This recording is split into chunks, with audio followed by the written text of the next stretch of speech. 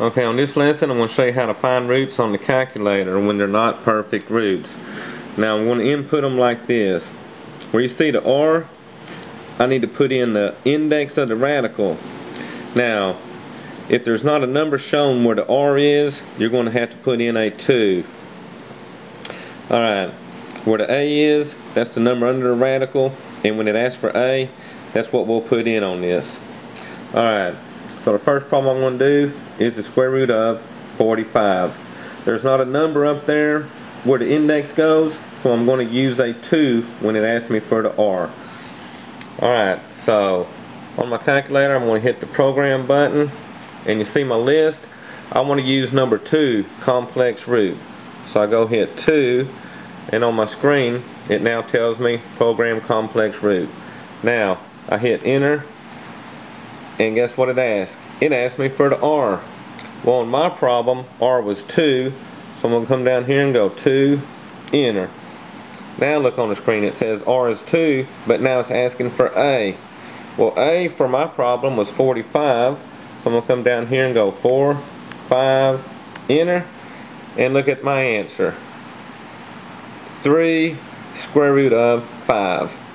Remember, where that X is, that's what you put as your R, but since mine was 2, I don't have to put it there, so my final answer would be 3 square root of 5. Alright, now since I want to do another problem, I hit enter, and look what it asked me. It asked me for the next R. Alright, so let's see what we're going to do next. We did square root of 45, so we're on number 2, square root of 98. There's not a number there where the index goes, so I'm going to use a 2. So remember, it's asking me for my next R, so I'm going to come down here, hit 2, enter, and look on the screen, it wants me to give it my A. Well, on this problem, my A is 98, so I come down here and go 9, 8, enter, and if I look on my screen, I get 7 square root of 2. Alright, so I'm going to do another problem, so I'm going to hit enter, and look what it's asking me for my next R. Alright, so let's see what our number 3 here is.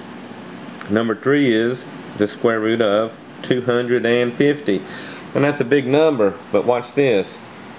There was no number shown for the index, so I go to 2, enter, and that wants my A, which was 250.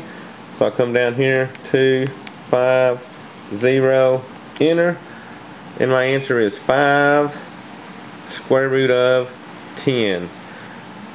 Ain't that sweet? Alright, what are we going to do? We're going to hit enter so we can go to our next problem, and it wants my next R. Alright, so let me go find number 4 over here. Look at this. We're doing a cube root of 40. This time it has a number shown for the R, so when it asks me for R, I put 3. Alright, so it's asking for R, so I go 3, enter, and look up there, it wants my A. Remember, A was 40, so we come down here, 4, 0, enter, and our final answer is 2 cube root of 5s. Remember, where the X is on the answer, you need to put a 3 because we put a 3 in for the R. So the final answer would be 2 cube root of 5. Alright, next problem, I hit enter again. It wants my next R. So that was number 4. So number 5 is the cube root of 54. So it's telling me to use 3 for my R. So I come and go 3, enter. It wants me to give it my A. Well, A is 54, so I go 5, 4, enter. And the answer is 3 cube root of 2s. Once again, I need to put a 3 where the X is. 3 cube root of 2s. Alright, and let's do one more of these. Let's do that cube root of 625. So remember, I hit enter, so it'll ask me for my next R. Well, R was 3, so I go 3, enter. Now it wants the A. So my number under my radical was 625. So I'm going to come down here and go 6, 2, 5, enter. And my final answer is 5 cube root of 5s.